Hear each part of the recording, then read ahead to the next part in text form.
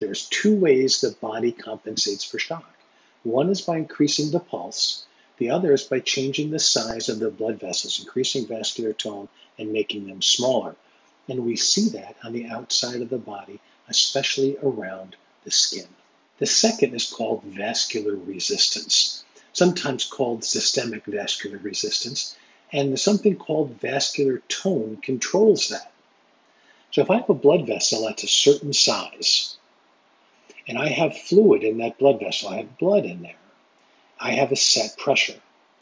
If I expand that vessel, the pressure is going to go down. And if I constrict that vessel, the pressure is going to go up.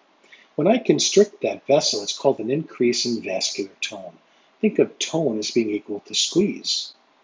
You've probably heard of the analogy of that when we talk about shock, there's the pump, which is the heart, and then there's the pipes or the container. Well, the body has the ability to alter the size of that container as the second way that we can compensate for shock.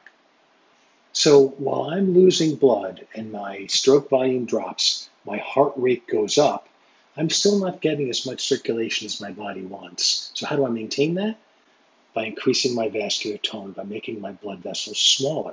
It makes the pressure in the vessels increase. Now, there's a cost for that, and there's things we see on the outside of the body that tell us this is happening. So if I see pale, cool, moist skin, why is that?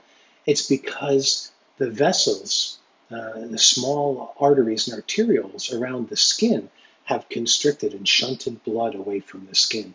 It also goes away from the gut because really digesting food really isn't a priority. That's why there's nausea and sometimes vomiting in shock.